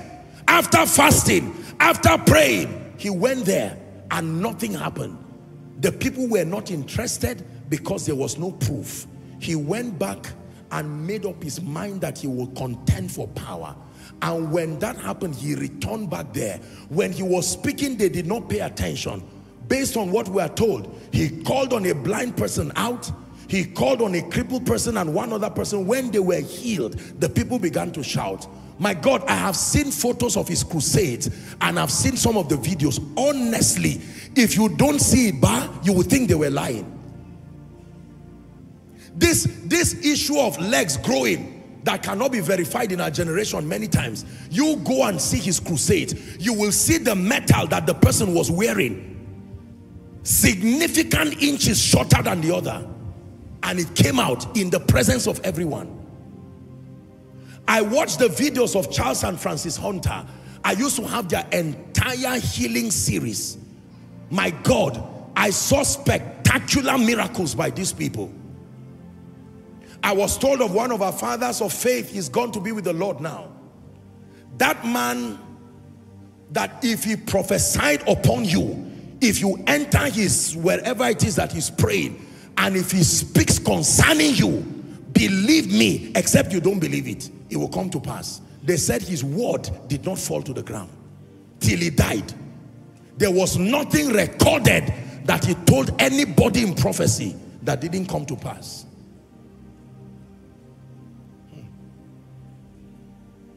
The problem with the vessel, I repeat, and I want you to please listen to me, it's not that what we are doing is wrong, but we are beginning to replace Christ with self. It is on the abundance of rehearsal. There is a place for that. But everybody will listen to me because I studied my Bible, because I prayed, because I fasted. Now, what happens when you fast and pray and study? Then it does not happen. Do you know why I'm saying this? This generation we are living now will not tolerate a lie for a long time. Very soon people will start coming out to say, Mr. Man, you said you healed me. It's a lie. I'm not healed. My medical report is still here. I'm still sick. I pray it doesn't get to that point. Are we together now? Genuine manifestations of the power of God. Brothers and sisters, if the number of times we shout amen in church, that grace literally rested on people, can I tell you the truth? Nobody will reject shouting amen. I hope you know nobody lives what works. I'm not saying we are not seeing miracles. Here and there we are seeing trickles of it. But I'm saying it's too small for the pride that we keep communicating. Paul, at the apex of his apostolic ministry, said, I am the least of all the apostles. He said that I may know him. This is the true character of any vessel that wants to be used by God. You must maintain a perpetual state of insufficiency. I have been crucified with Christ, the Bible says. Nevertheless, I live, but not I, but Christ that lives in me. And the life that I now live in the flesh, I live by the faith of the Son of God, who loved me and gave himself for me. Every time I'm done with any service, every time I'm done with any meeting, I return back and I kneel before my God. I say, Lord, your boy is here to say thank you. Thank you for the much that you have done. But I know for the sake of one more person who was not healed, the sake of one more person whose eyes did not open, the sake of one more person who has not returned with a testimony, I am willing to submit to the school of the Spirit. I will learn. I'm not ashamed to admit where I do not know.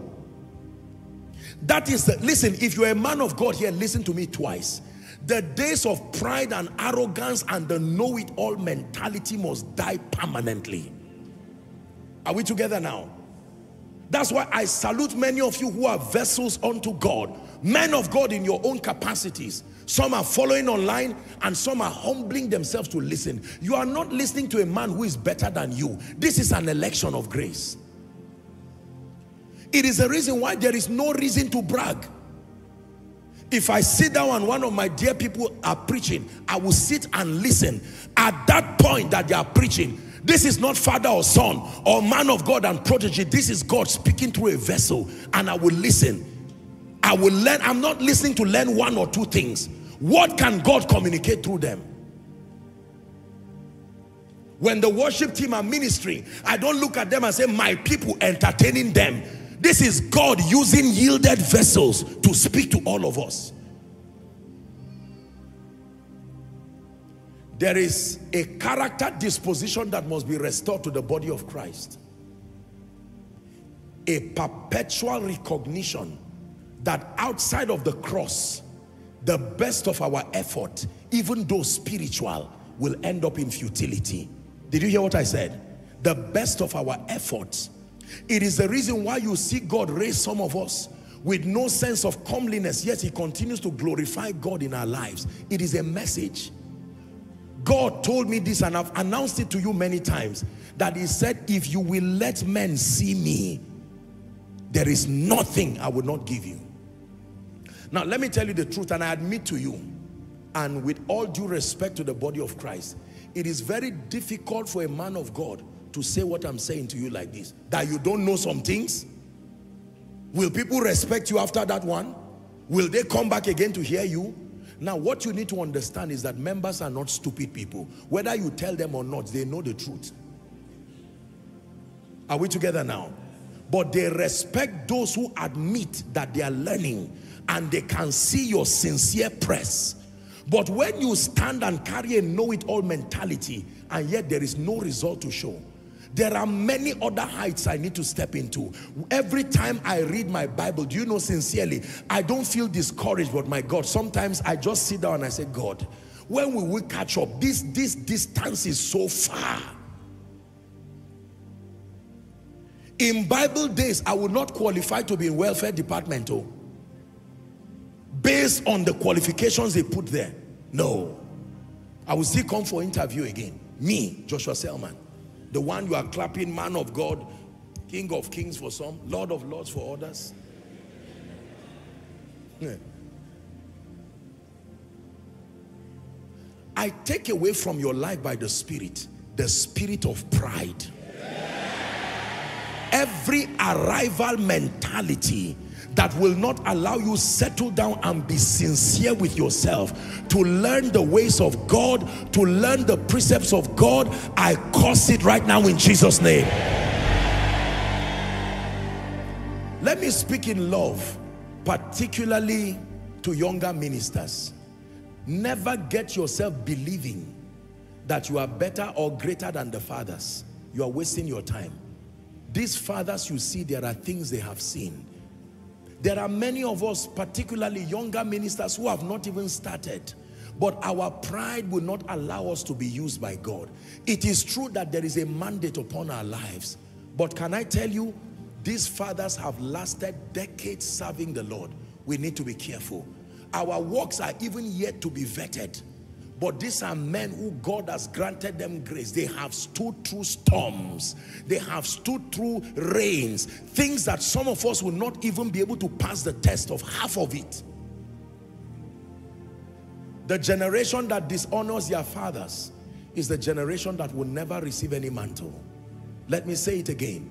The generation that dishonors fathers, even if your father is Noah and you saw him drink and was naked, you still deserve that honor unto death. The generation that becomes self-sufficient and believes that the fathers have nothing to show, or I have seen it all. Is it not the prayer of our father? Is it not God bless you? Is it not receive? Be careful. What makes the stature of a man is beyond his sermons. What makes the stature of a man is his experience with God and God's covenant with that man. If you judge people by what you perceive to be quality of sermons or quality of charismatism, you will make many mistakes. For instance, a man like our father in the Lord, Baba Deboye, if he comes here right now to come and preach, some of you maybe, with all due respect, you may be sleeping and nodding your head and saying, well, he's a father, we respect him, but this sleep, I didn't sleep yesterday. John chapter 3 verse 16. John chapter 3 verse 16, you turn there and the arrogant person has finished quoting it for him. For God so loved the world that he gave his one. Okay, what is there now? What is the Greek and Hebrew? And he says, well, because of this, God wants to save you, he wants to heal you. But let me speak a word of blessing to someone. And you see someone who has not made it, not raised anybody, is broke, is poor, doesn't have any discernment, pocket in his hand and wondering. I'm not being sarcastic, I'm just being passionate. And at the end of it, those who have even made it are shouting amen sincerely. And that person gets up and after 2 weeks, you vanish out of relevance. I repeat to you, dear generation, what makes the stature of a man in the spirit is beyond the sermons. There is a track record men have with God that God honors them all through their lifetime. And we must learn this. There is a lot we must learn from the fathers. Number two, there is a lot we must learn from one another. One another. One another. By this teaching, we must cast away the know-it-all mentality. No. Joshua Selman, is there any other thing you do not know? Who would lie to you like that? Do you know how many things I do not know? Do you know how many other heights we need to cross in the spirit? Never allow what you know to destroy your passion to learn what you do not know.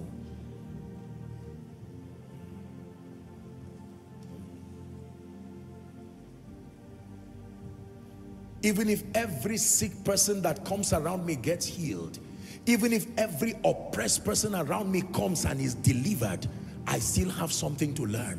You see, when I go for meetings to teach, I go to be a blessing to the people, but as I sit there, I'm like a sponge, learning all I can learn. If I can't learn spirituality, I can learn excellence and administration. It's not an advantage we had in the north by default, with all due respect. Most of the things I learned in terms of administration and leadership did not come from my background, because I did not see that level of dexterity. Maybe moral excellence, maybe sincerity, but I had to outsource from people. For some of them, they received our spiritual understanding. In exchange, we received their understanding of administration and dexterity. That sharing is one of the things that God wants to restore in the body of Christ.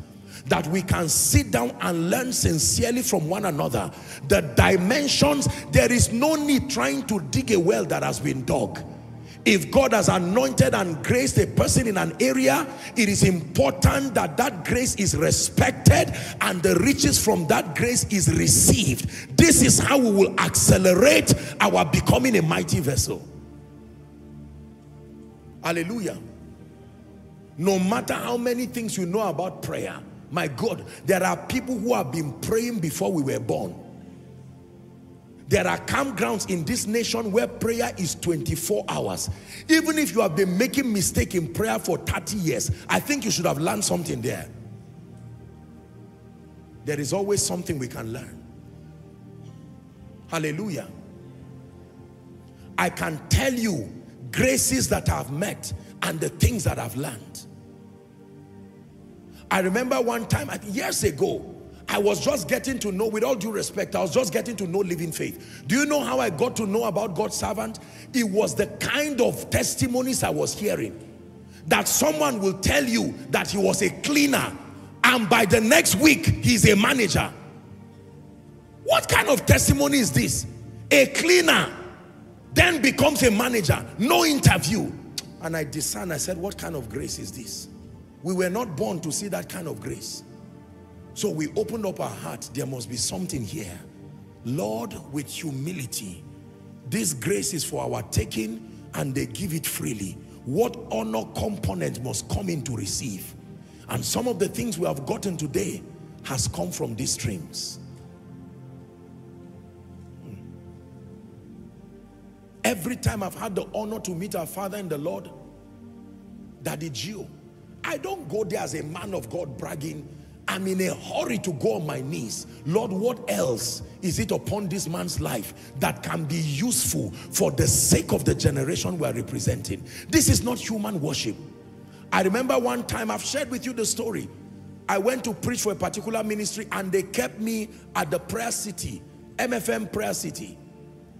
I slept quietly when it was night and all the protocol that came had gone back. I came out by myself and strolled around that place and prayed. I said, Lord, whatever you deposited here, Koinonia does not have a campground yet. Do you know the grace that made these people go to the bush and turned it into cities? Come on now. Don't tell me that is intelligence. You try it. Do you you notice there was a grace that was released upon that generation? They all caught it. Bushes to cities. You are still struggling to get a duplex, a bungalow, and yet there are graces. Listen, every challenge in the body of Christ has somebody in the body of Christ who carries the anointing to solve it. It is lack of discernment and sheer dishonor to one another, vertically and horizontally, that is responsible for our stuntedness. There are people who were born from families full of poverty. They cried unto God, they fasted, they covenanted with God, and Jehovah Jireh showed up for them and told them, I want to give you the keys that can bring people into blessings. When they found it, they said, body of Christ, there is something I found. And those who don't even have it, insulted. It looks like every generation seems to master the art of persecuting their saviors. So if someone comes up now and says, God said I should prosper you, the next thing you find out, what do I need the prosperity for? Listen, I don't want to tell you the bills, the things that have been paid and will be paid for this conference. If I tell some of you, you will not sleep this night. You saw that venue we are clapping about. Use your intelligence. That kind of beautiful venue, if it's your own, how much will you give it out? The venue you are sitting in right now, down to all the overflows, the basement, outside, if it is your property, how much do you think it is to run Koinonia every service? And you are not raising any extra offering. You are enjoying now, everything is working, you are fine. The security architecture in this ministry alone, let me leave that. To glory be to God.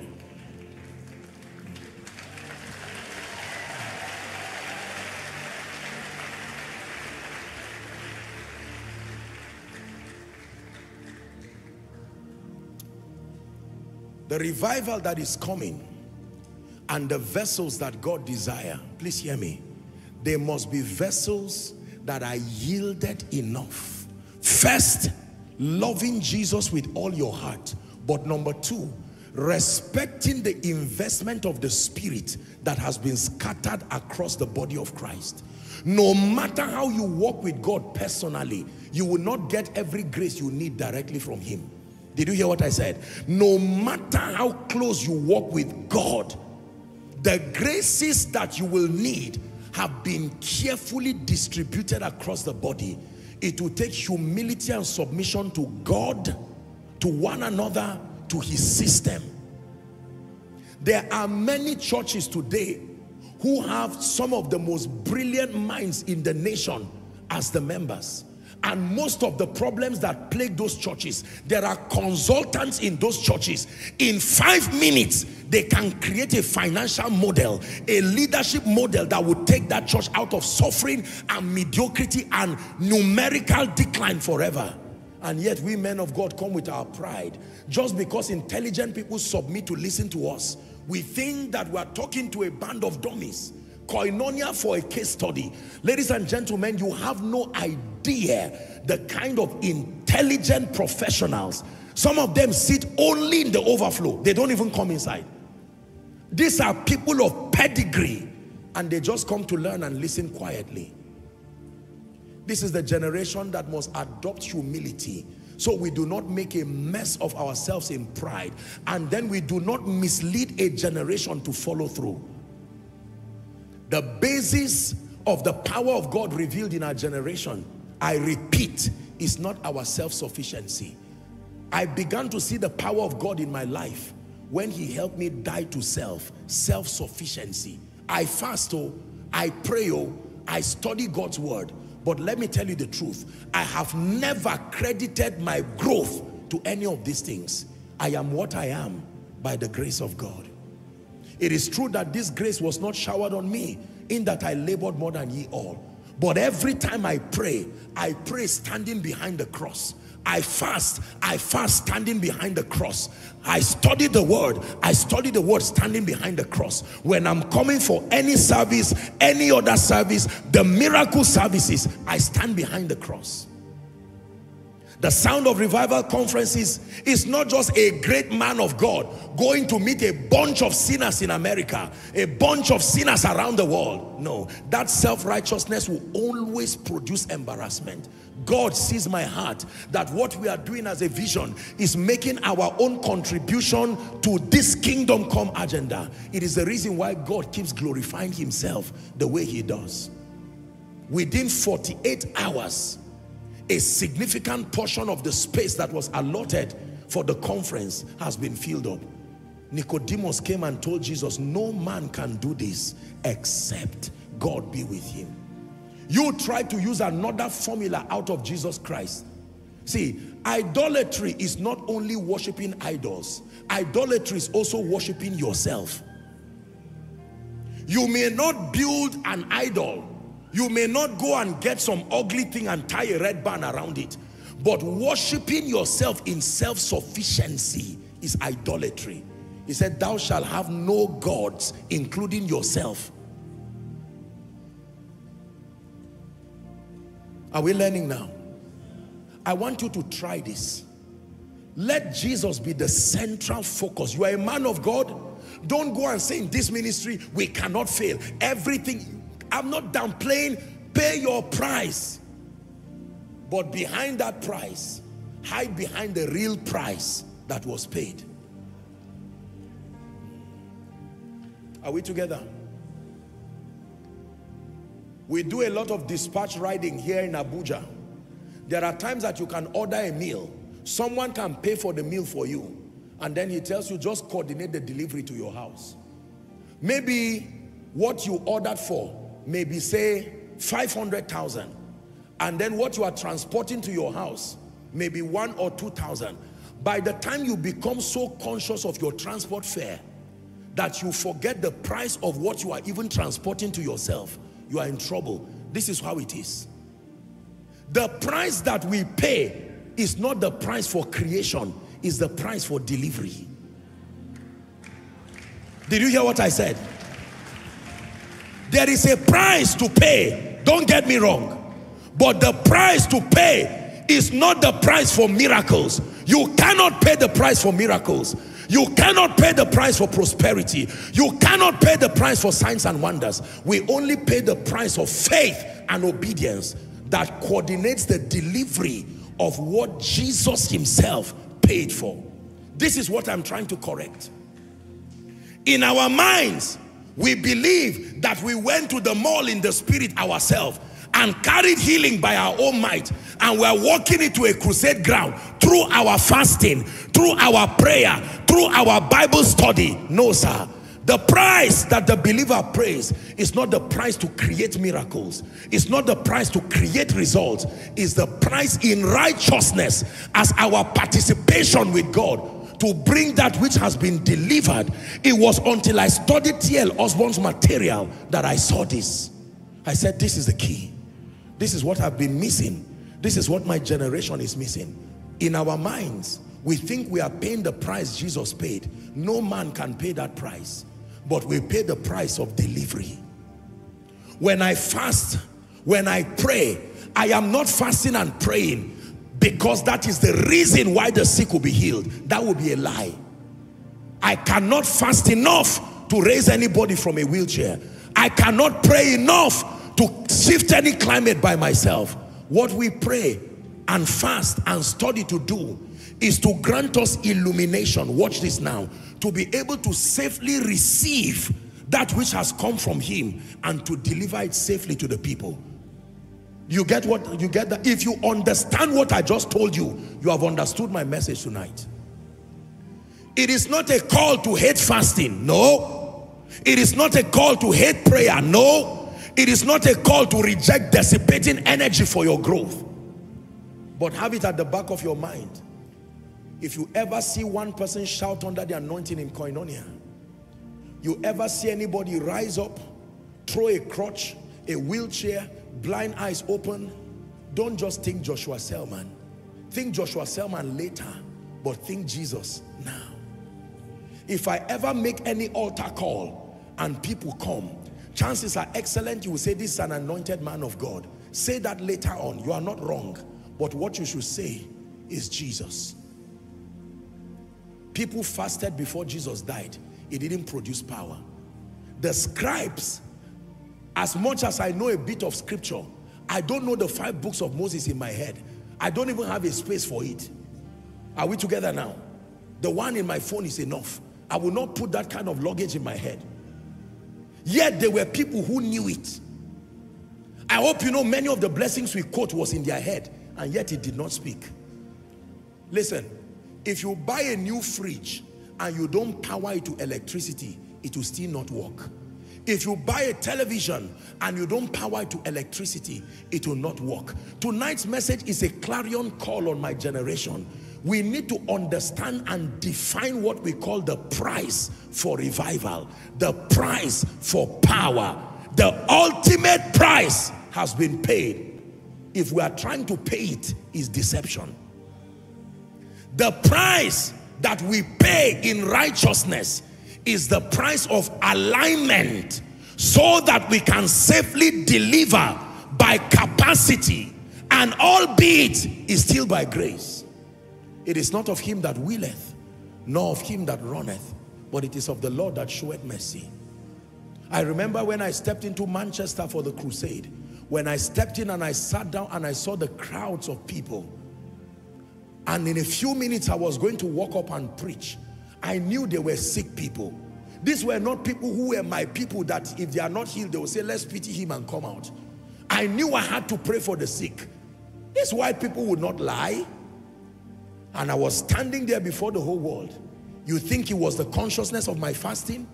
No. When God began to do the things that he did, tears almost came down my eyes. And all I saw was the cross. The cross. The cross. I am not ashamed of the gospel of Christ. I can be ashamed of my fasting. I can be ashamed of my prayer, but not the gospel. So my dear people, continue your fasting and finish it well. Continue your prayer and finish it well. But remember, never try to elevate yourself through pride and self-righteousness. That now that I am done with my fasting, now that I gave 1 million to God, now that I just finished Revelations 22, my life must change. No. We pay our price hiding behind the cross. Let me say this again. This is the generation. These are the mighty men that will become mighty in the spirit. But our concept of being mighty is mighty through God, not mighty in ourselves. If you think there will be a sudden emergence of macho men who can shout more than we are shouting, you will be disappointed. That is not the description of the army. Let me tell you the kind of army you are going to see. Ordinary men, more ordinary than you see. Did you hear what I'm telling you? You are going to see ordinary men that do not look like it. You will look at the lady and size her and say, it is you God is going to use to change this place in Kogi State. And she'll say, he told me. And you say, God, you must be joking. This weak lady, surely Eliab is the Lord's anointed. And he says, no, no. Eliab is well built, but this is not how I see things. Go to the bush. There is a young boy there. Now that young boy practiced how to throw his sling, but it was not the sling. It was the power of God. When he said, I come to you in the name of the Lord God of the armies of Israel, he was still holding a sling. That sling is your fasting. That sling is your prayer. That sling is your Bible study. That sling is your consecration. Are we together now? That sling is your giving. But as you use your fasting, as you use your prayer, as you use your Bible study, the moment you throw it, know that in itself, it cannot bring Goliath down. But there is a force that rides upon your fasting. There is a force that rides upon your prayer. There is a force that rides upon your giving. That force is not an it, it's a him. It's called Jesus.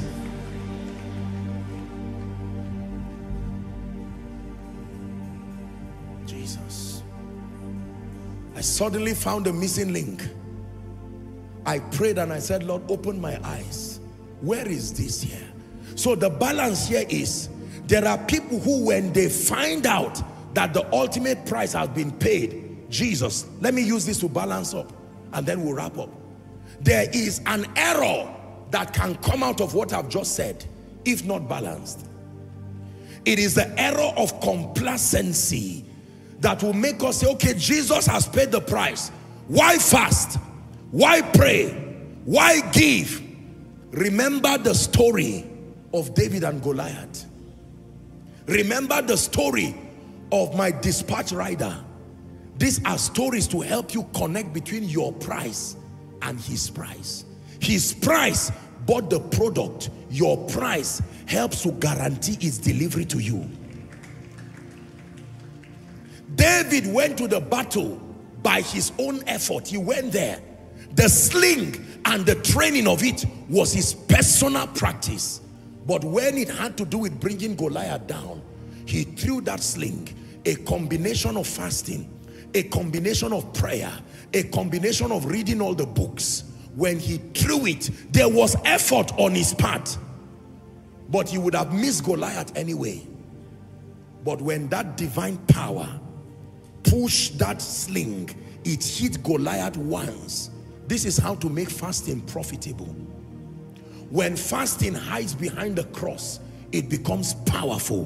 When giving hides behind the cross, it becomes powerful. Are we together now? When praying hides behind the cross, it becomes powerful. When Bible study hides behind the cross, it becomes powerful. When Greek and Hebrew and Latin and Aramaic words hide behind the cross, they become powerful. The moment you replace the cross, all you carry is a sling. All you carry is a dispatch rider with no product. So we come to people and say, you know what? You will be healed now. If you are not healed, I'm not Joshua Selman. And at the end of it, we don't change our names because the people were not healed. Because we came with a sling. And even though we say in Jesus' name, the truth is that it's not with the consciousness to decrease so that he will increase. Ladies and gentlemen, all those auditoriums you saw for US, for UK, for Canada will be packed full with hungry people. And this frail man you see standing before you, as frail as you still see me, will be standing there before those people. The only difference is that I will be hiding behind the cross.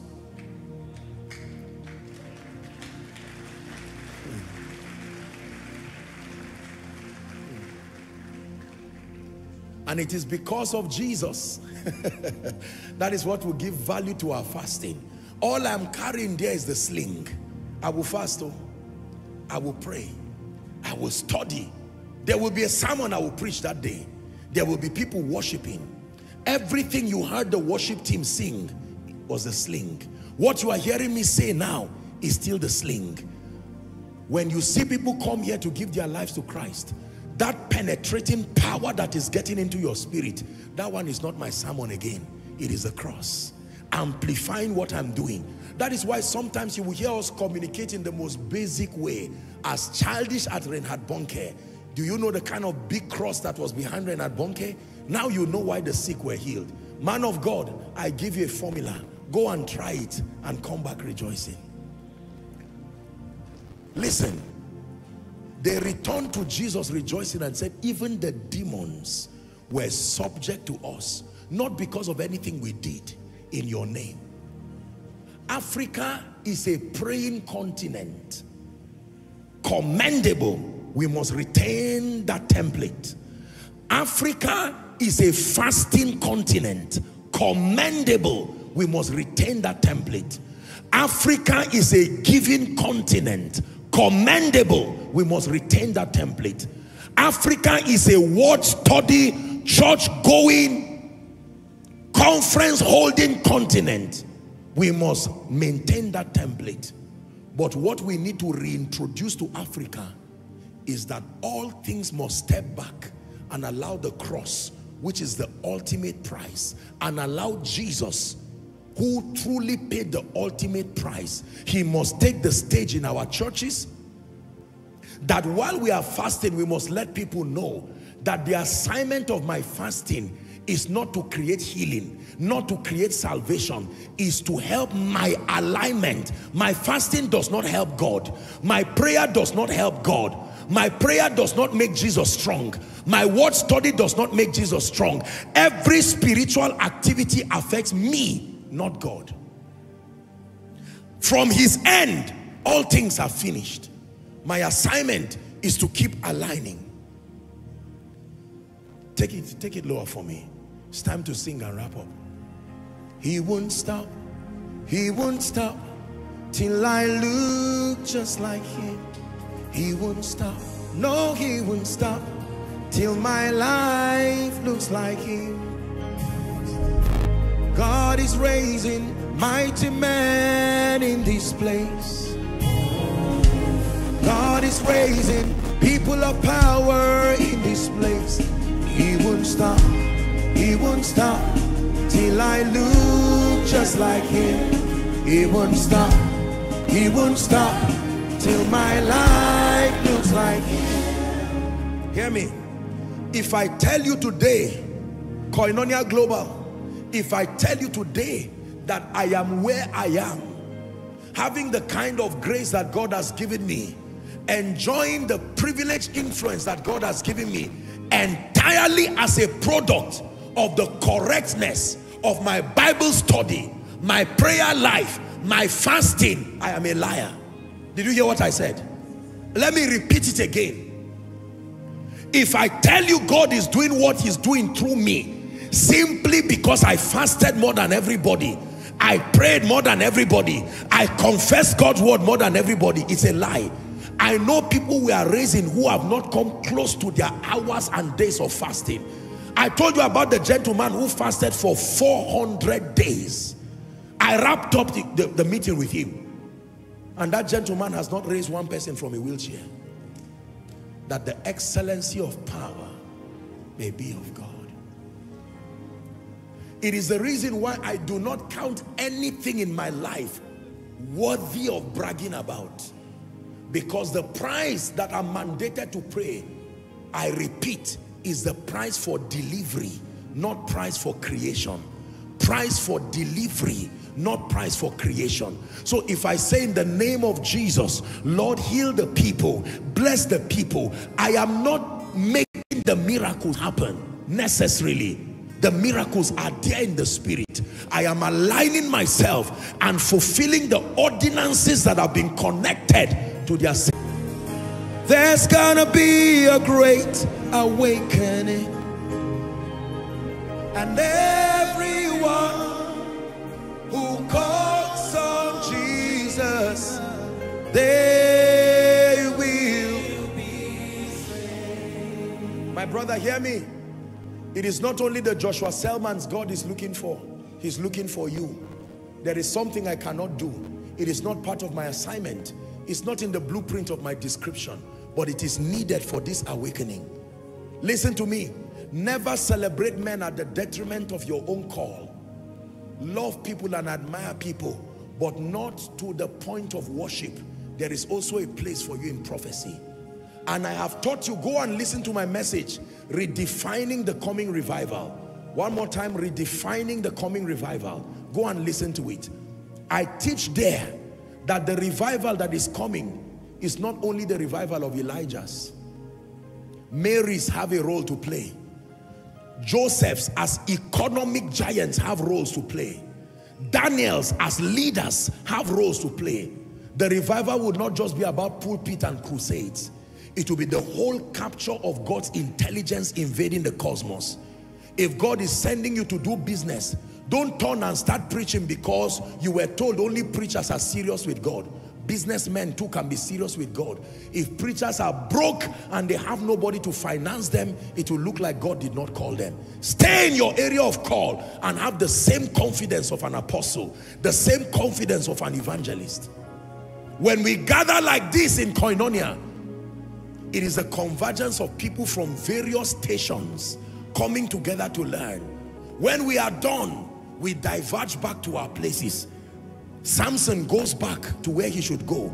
Elijah goes back to where he will go. Mary goes back to where she should go. Esther goes back to the palace. This is the revival we are praying for. The revival will not just be crusades alone. Other revivals generally seem to be crusades alone. But this revival that is coming, I can tell you, is an awakening that will affect every strata of human activities. If preachers are the only ones who spearhead the revival, it will fail. The preachers need counselors to advise them in wisdom so they don't destroy their ministries because of lack of intelligence. The counselors need men of God to pray for them so that they are rid of all kinds of attacks.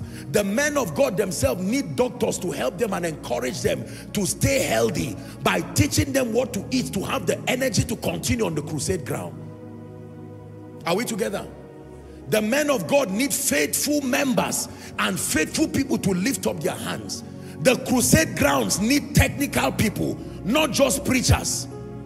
The man of God is ready to preach, but there are those who need to set the sound. The man of God can preach, but the crusade will need worshipers. The crusade will need financiers. We are airing right now to the world. It is not just tongues that made that happen. There is the professional creativity and intelligence of people that is making this word to go to the globe. One prayer: Lord, in whatever capacity you desire to use me, I am ready and I am available. Go ahead and pray. Please go ahead and pray. Take it seriously. No moving around. Please pray. Everyone pray. Zaria, make sure you are praying.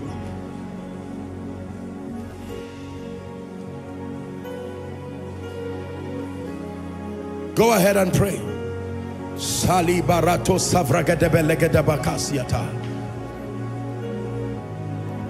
In whatever capacity, someone is praying. Is Esther praying? Is Elijah praying? Is Abraham praying?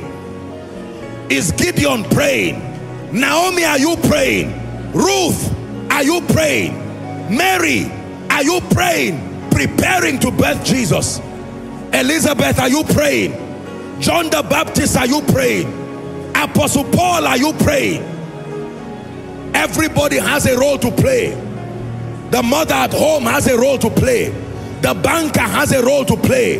The kingdom billionaire has a role to play. The politician has a role to play. The chef, the caterer has a role to play. The technical person has a role to play. The leadership consultant has a role to play. The judiciary have a role to play. The sports people have a role to play. Pray, everyone. Father, find a worthy vessel in me. I am a vessel that is available. I will not be careless. I will not be godless. Someone is praying.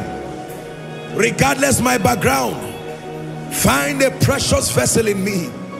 I submit myself to learn. I submit myself to honor fathers. I submit myself to learn from mentors, from colleagues, from contemporaries. Whatever you want to do, Lord, you can do through me. Whatever you want to say, Lord, you can say through me. Whoever you want to lift, Lord, you can lift through me. Go ahead and pray. I'm yours. I'm yours forevermore. I'm yours.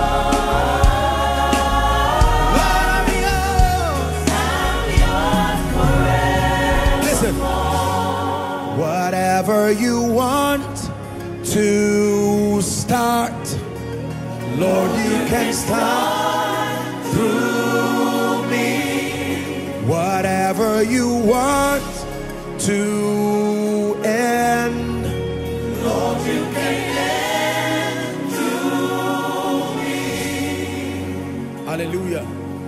Now hear me.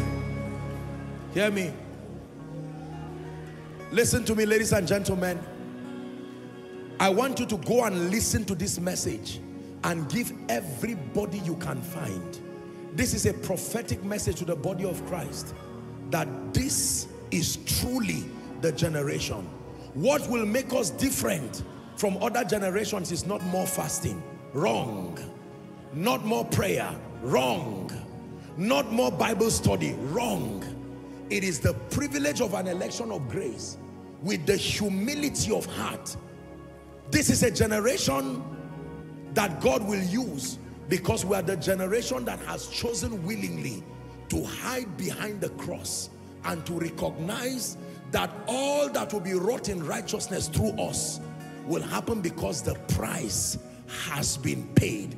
Our price is not to pay what Jesus has paid. Our price is to use these spiritual activities in righteousness with every depth of humility to align ourselves, that by the mercy of God we can, through the stamina of prayer, fasting, obedience, consecration, we can receive delivery from the realm of the spirit where it resides to the realm on earth where it is needed. This is your assignment. Any other thing after that, the devil has given you a burden that has no rewards. I have studied my scripture. I have learned from people who produce results.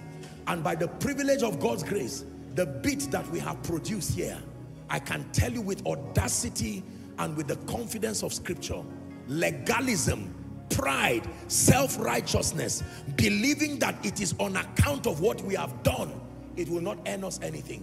We will only waste our time and be shouting week after week until we become old and watch in shock that God's program is never birthed. Hear me. We are not better than the generation of the fathers before us. It is simply an election of grace. So I speak to every warrior. I speak to everyone who is part of this army. The reason for our excelling has never, will never be because we paid a greater price. There is a price to pay, but the price is the price of delivery, not the price of creation. When David held the sling, that sling is like his fasting. That sling is like his Bible study. That sling is like his consecration. That sling is like his prayer. But the sling in itself cannot bring down Goliath. It is the revelation of the name and the one who represents us and who we represent that made that happen. Let it be known to you, O Israel, that the same one you have crucified has today been exalted as Lord and Christ. And while they heard it, they were cut to the heart. Behold their threatenings, Acts chapter 4, and grant that signs and wonders be wrought. They were praying, but they said signs and wonders be wrought, not because of our prayer, through the holy name of your Son. And the building shook and they were filled with the Holy Ghost. One final prayer. Father, grant me a revelation of Jesus above and beyond my spiritual activities. Grant me a revelation of the cross, the blood that flowed from Calvary's tree, that this is the basis for every healing. This is the basis for my prosperity. It is good to give, but no amount of giving is enough to program favor in your life. No amount of fasting, no amount of piety and religiosity and self-righteousness is enough to make you qualified enough to host a revival coming.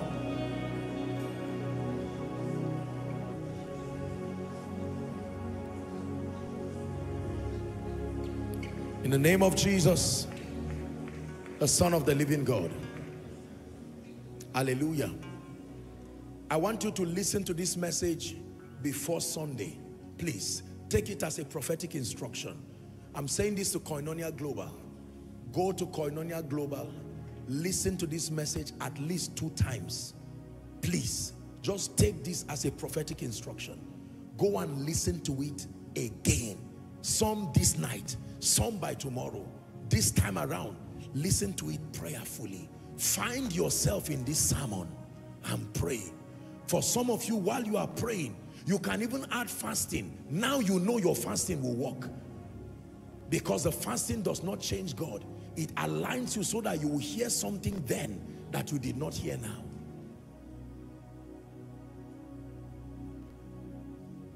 Paul said that all he desired to know was Christ crucified. No wonder he was powerful.